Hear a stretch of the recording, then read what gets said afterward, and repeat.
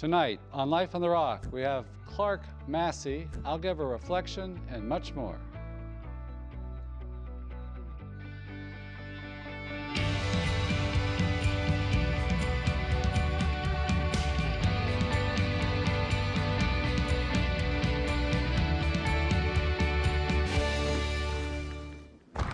Welcome to Life on the Rock. Tonight our guest is Clark Massey. He is the director of A Simple House. This is a ministry to the poor. They practice what they call a friendship evangelization. A lot of one-on-one work with the poor, trying to see to their material needs and their spiritual needs and develop a friendship, a bond with the poor. And it's an important work today, especially that their whole purpose is to draw people closer to God. And anytime we do that, it enriches our own life, our own spiritual life.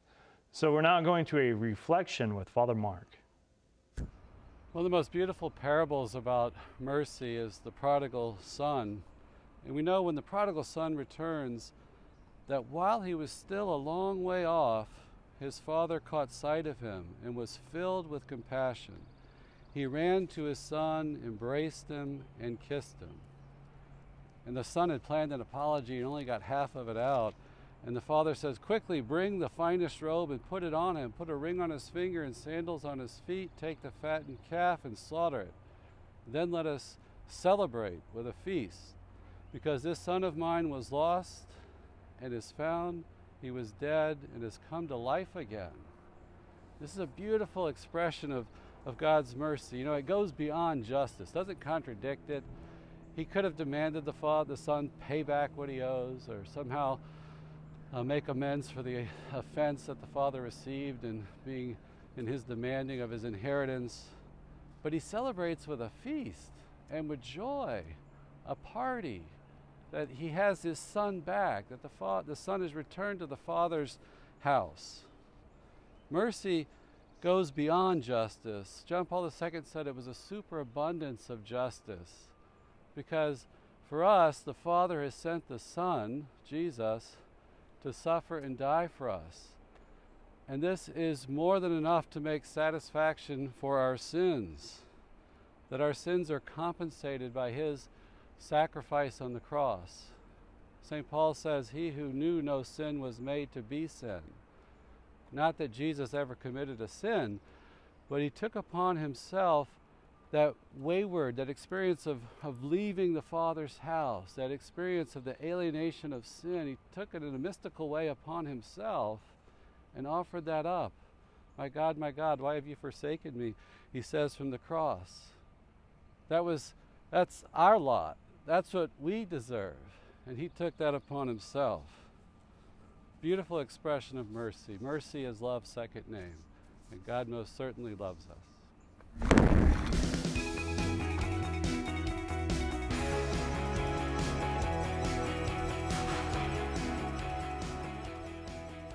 Clark Massey, welcome to Life on the Rock. Thank you for having me. And first, you got to describe where you're at right now doing this interview. I'm based out of the Simple House location in Kansas City, Missouri, and I'm in my wood shop, which is also where I typically broadcast from if I have to broadcast. And I thought you make it work somehow. It's just kind of interesting, not distracting, but tell us a little about A Simple House. You're the director of it. You're the founder. Tell us about the work you do. We're almost 20 years old. Next year will be our 20th anniversary. And the goal was to start a missionary apostolate where we would make real friends with the poor, and we'd be able to do the spiritual and corporal works of mercy. We started out in Washington, D.C. We still have a mission house out there. And what we did is we went into public housing, Section 8 neighborhoods, went door to door, met people, and just tried to really be friends while talking about Christ, but also helping them in real ways. You know, in one of our early outreaches, we met this woman who was very depressed, and she had 5 kids, and she wouldn't go outside very often. And we started visiting her regularly, and she was a very beautiful person, a very beautiful spirit. And one day we were visiting her, and her daughter runs in, who was 4, and was "Mommy, mommy, your show is on, your show is on," and we didn't know what that was about. And we look in the back, and it was the EWTN Rosary, Mm.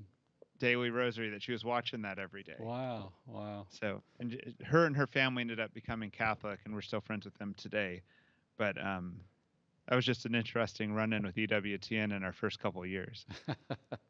Right. Yeah. In fact, we've got a live rosary now that we do that I think is real powerful after Mass. But yeah, you mentioned the friendship. Don't you call it like friendship evangelization, like this recognition that conversion is possible for everyone, that we all have this call to belong to Christ, and sometimes the poor are discounted, right, or overlooked.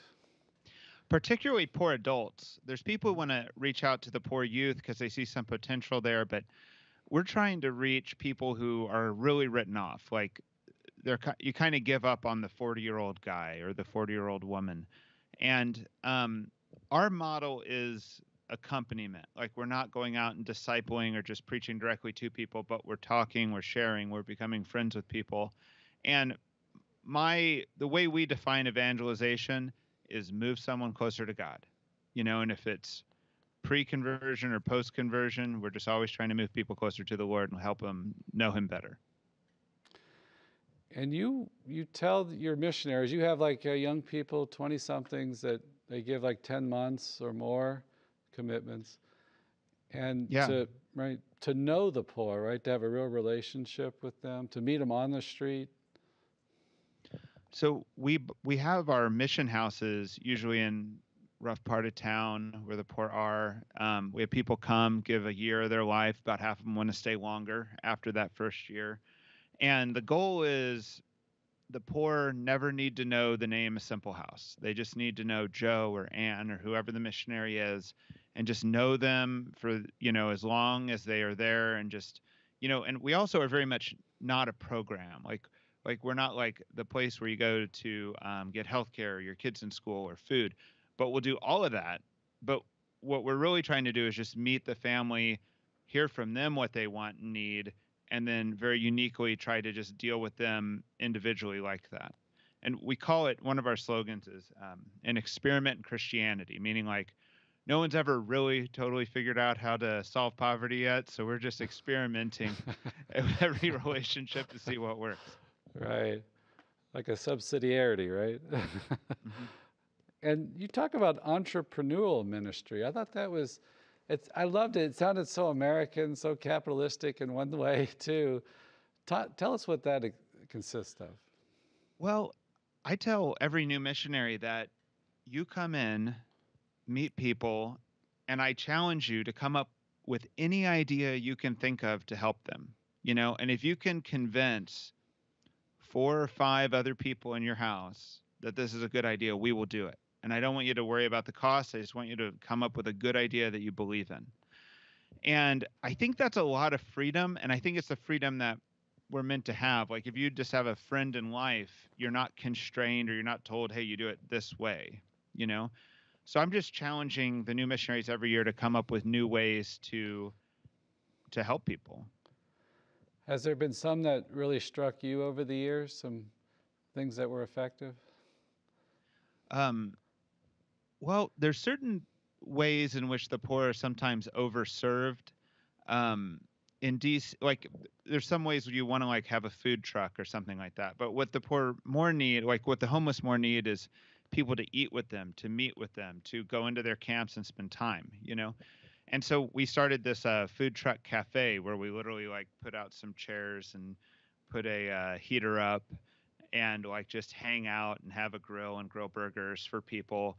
And we're using that always as like the first step to a deeper relationship, right? To the relationship that might help us bring you downtown to help you get your ID or sign up for social services or start dealing with addiction or whatever is kind of like the root cause that's keeping that person on the streets.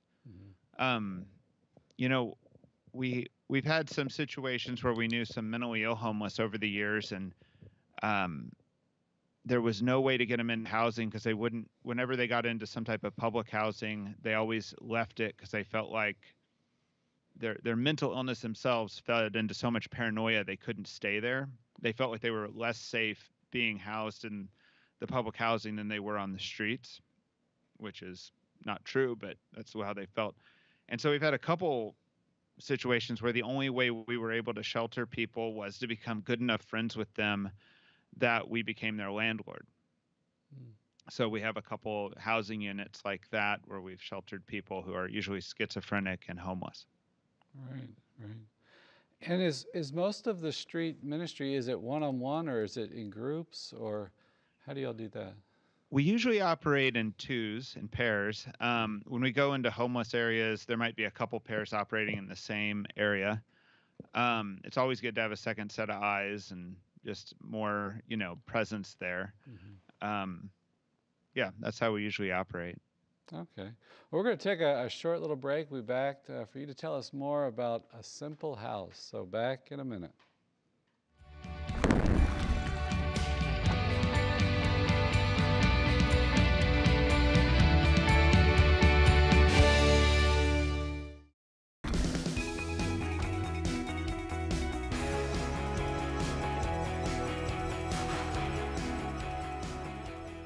Clark, you all have a couple houses, Kansas City, D.C. You live in community, or the missionaries do. They have this commitment, and they want to live a solidarity with the poor. Tell us what that looks like.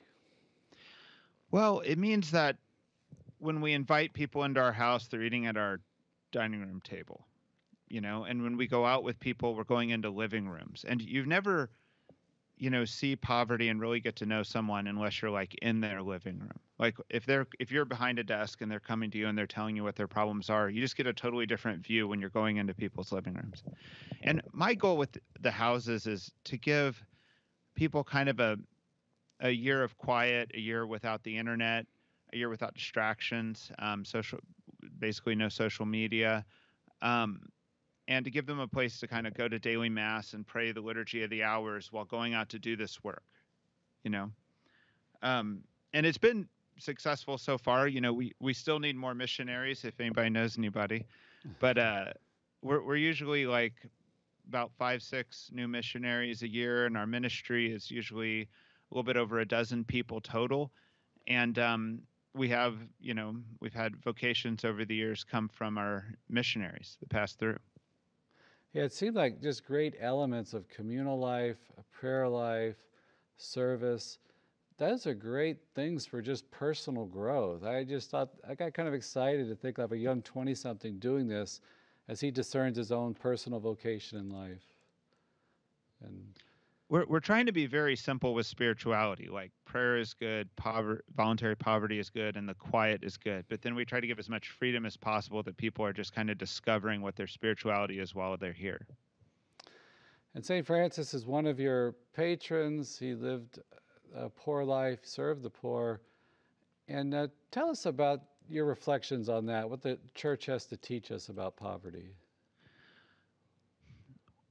Well, I think blessed be the poor is a mystery, because the poor have tons of problems. And when Christ calls us, and Scripture calls us in general, to go serve the poor, he didn't mean beautiful people who are hardworking and moral and have no problems besides just lacking a few dollars. Poverty is way more complex than that. I like to say that poverty is stranger than anyone wants to admit. We live in a nation right now that we have people coming into our country who don't speak the language, don't have a great education, aren't even given equal rights under the law, don't have access to all the welfare problems, and they do fine. They find opportunity, they make their way, and they do fine. I live in a transitional neighborhood where people buy houses who are just first immigrants right over the border, And then we have intergenerational American poverty. So we have this problem that's persisting in America that I don't believe is fundamentally a resource problem or an education problem, because we have people without resources and education who are finding opportunity, but we have Americans who continually are getting defeated or stuck. And I think therefore it's got to be a spiritual problem, it's got to be a social problem, a cultural problem, and really only Catholics, and I even think the church, is equipped to address that type of problem. There's no way that the new welfare program being rolled out by any politician can address the spiritual and deep cultural problem that is part of poverty in the U.S. Right. And as you mentioned before, maybe sometimes mental illness can be involved and isolation. I worry about that in our country with the shrinking of families and divorce. You don't have much of a safety net in the family system anymore to help people when they hit hard times. What I typically find with the homeless people that we serve is you have to burn a lot of bridges in America to end up homeless. Like you've got to have betrayed some family and betrayed some friends to fall that far, you know, and that makes it very tricky to help people out of that problem, you know, and it's usually due to addiction or mental illness that people end up there, but it's often it's only when people only want to accept help that they feel like it's coming from love. You know, if simple, you know, material help or a handout was going to get them out of the problem, they would have already been out of the problem. Hmm. And so you emphasize friendship, being with, and trying to really come up with a solution, maybe together with the person, very in particular to their needs and stuff.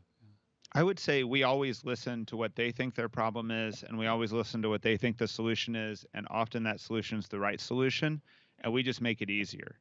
We just accompany them and help it get done faster and easier. But if time after time they just never have the right solution, then after 2 or 3 false attempts, we say, "How about you try one of our ideas?" And what's been the impact you've seen over the years on your missionaries? Young 20-somethings, they come and do this. What happens to them? I think the greatest fruit I see is when people keep having people who are poor in their lives as real friends long after they leave Simple House. We had a man, a great guy, pass away about a month ago, and the guardian of his estate was someone who was a Simple House missionary to him like 10 years ago. You know, he had no existing family or anything. And I really think the poor need to be part of all of our lives. And it doesn't mean like be nice to someone who's cleaning your house. It means like be at some situation where you're eating together, where you're celebrating together, where you're going to baptisms of each other's kids.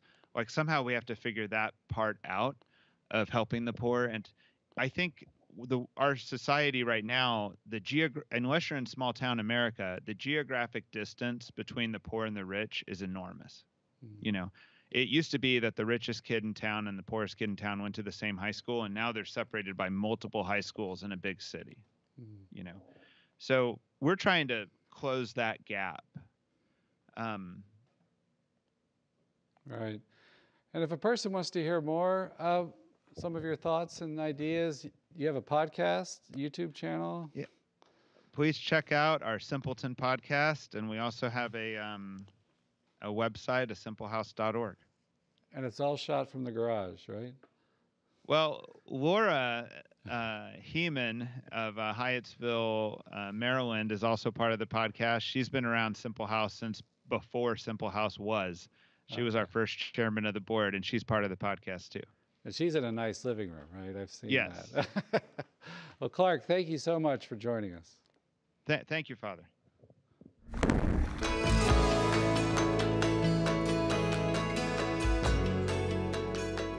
I appreciated what Clark had to say. He's a thoughtful person, had some strong and powerful ideas. He does. You know, one of the things that really got me during the interview was that he just kind of threw out there that poverty is more complex than what we realize. And that there's a lot of truth to that. And it really does take an act of faith, I think a lot of times, of our own self-denial, and really a self-sacrifice to meet people where they're at. You know, and sometimes that is hard for us to do because it does require us to get out of our comfort zone a lot of times and to really kind of just be there for people, whether that's listening. And I thought that was a big part of their whole ministry, is just listening to their whatever problem they had, but also their solutions and kind of meeting them halfway there and seeing what's kind of working with them and not. Yeah, that entrepreneurial Yeah. outreach to Yeah. them, I thought was really, I never heard that before. And that, you know, I think too, I think the point he was making was how people of faith are especially enabled to to see to these needs, like spiritual needs, Yeah. you know, and we're driven to form friendships, to have charity for our brothers and sisters. So people of faith need to be there. It just can't be a money solution or, you know, a material solution. It has to be that human connection. Yeah, And that's a big part of the gospel. Right. That, you know, Jesus, you know, he came to us in the flesh, you know, and we're to meet others, you know, where they're at, you know. And that's the big important, we can lose sight of that. You know, it's very easy to, but just that call to become a disciple to others. Right. It's a big challenge he gave us all, you know, to really have a real friendship, relationship with the poor. We can be separated in our society today. So it's a challenge for us all. So I'll send you to that vineyard with a blessing. May our Heavenly Father shine His face upon you. May He give you His peace. May Almighty God bless you, the Father and the Son and the Holy Spirit. We'll see you next week on Life on the Rock.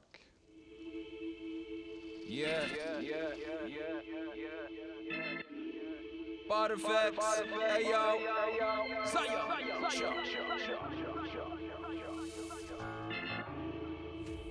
Bad effects, yeah, man, true warrior. Eyes wide, prime, ready for the highest climb. God starts writing in stride to pin horizon lines. Watching for the rise and shine, brighter by design. Like the world on fire with the gleam in his eye. I got a long list of living that I'm dreaming to try. I'll put my steps in any order, stepping evenly by. I took a bite out of the sun to get my piece of the pie. I tried to do it on my own, my roller recently dried. I hold a shooting star right in the palm of my hand. I'm giving pieces to the masses for the people's advance. Laughing in the face of death and evil's command. I need to know what but my maker, not the feet of a man. We're scared to death, we're scared to move. Comfort got you shook, froze, fearing what you lose. Gotta illuminate a rhythm to jumpstart their hearts. Lighting your soul, just gotta do your part. Yeah, brilliant race for the world to see. Hands and feet of His divine mercy. Shine your light where the darkness be. And it is time for invasion, time for invasion. Light coming in now, the night running. Got plans to advance my stance to fight something. One chance in a dangerous dance that don't move. Both hands hold me true, so where you? Light living in now, the night isn't. Give thanks to the power that breaks down